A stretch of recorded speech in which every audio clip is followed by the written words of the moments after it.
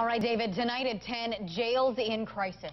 The Department of Justice says conditions at the Hinds County jails are just too dangerous. 16 WAPT's Jennifer Ortega is live from the downtown jail. Jennifer, you spoke with the sheriff about all of this.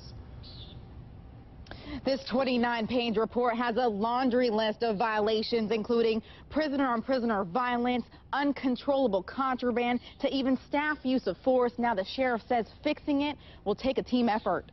It takes more than just a sheriff to make this jail system work. The Department of Justice report lists dozens of violations at both the Hinds County Detention Center and the downtown Jackson jail. I think it's actually to some degree because some of the things that are highlighted are the things that we have actually been informing the public about. Infractions include violating constitutional rights of prisoners and the jail conditions being objectively unsafe.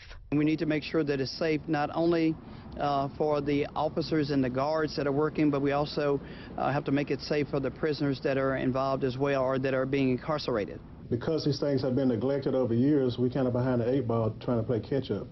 I can tell you this, the board and sheriff office have been working very hard. Supervisor Robert Graham says they fixed a lot of the problems since the DOJ began its investigation. Over 50% of those particular issues have been addressed.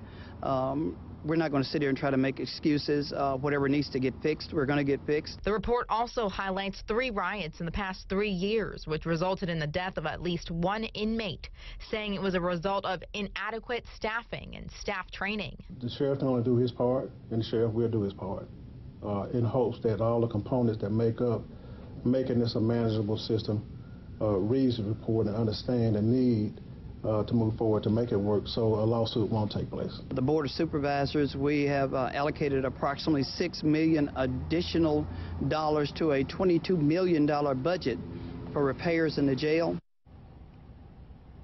Again, the sheriff says they're working as fast as they can to fix all those problems. Now, if the government isn't satisfied with the sheriff's progress, they can take legal action. Live in downtown Jackson, Jennifer Ortega, 16 WAPT News. Hey, Jennifer, thank you. Again, that report says the Hinds County jails are in a crisis state. There have been 3 major riots in the past 3 years. A prisoner died in one of those riots.